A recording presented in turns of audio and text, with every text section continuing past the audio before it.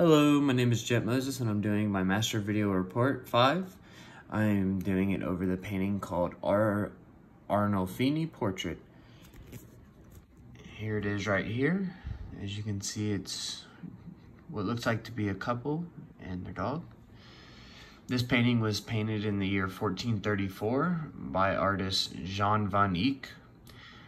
Jan van Eyck was a painter active in Bruges who was one of the early innovators of what became known as one of the most significant representatives of early Northern Renaissance art.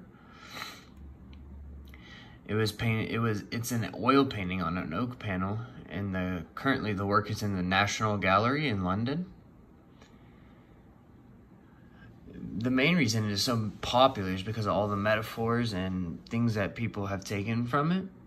For instance, the symbolism behind the action of the couple's hands jointed and how they're held.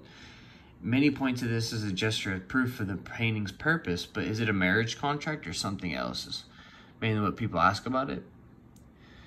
What there also appears to be is a pregnant woman, which many people have debated if she is pregnant or not, because some women at the time liked to fake pregnancies in order to look in a certain way to the public. And another cool fun fact is there's actually another figure standing in the mirror, what many people believe to be the artist Jan van, because of the oddly placed signature above it. And then I chose this painting particularly because the man, I think, looks very much like Vladimir Putin in a fancy dress, and it's hard to unsee it once you see it.